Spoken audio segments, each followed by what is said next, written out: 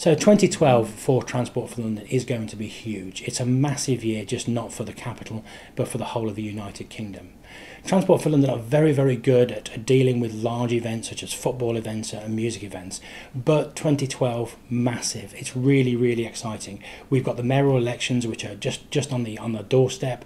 We move throughout the rest of the year. We've got the Notting Hill Carnival. We've got the Diamond Jubilee from a Queen's perspective to consider as well. And of course, we've got that great activity around July, August and September where we talk about the games. Technology is going to be paramount for not just only for our internal people, but also our external people.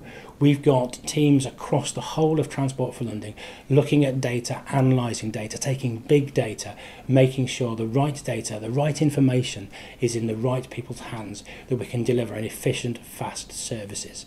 This is very, very, very important to our internal users, but also our external users, those people who need to make decisions around key times, whether you're part of the Olympic activity or whether you're just trying to use their business.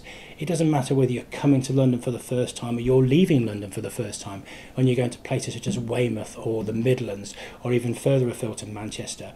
We need to make sure we've got the right information, the most relevant information, using the most appropriate technology at all times for our internal and our external people are engaged and able to deliver a fast, efficient service for Transport for London and for the United Kingdom.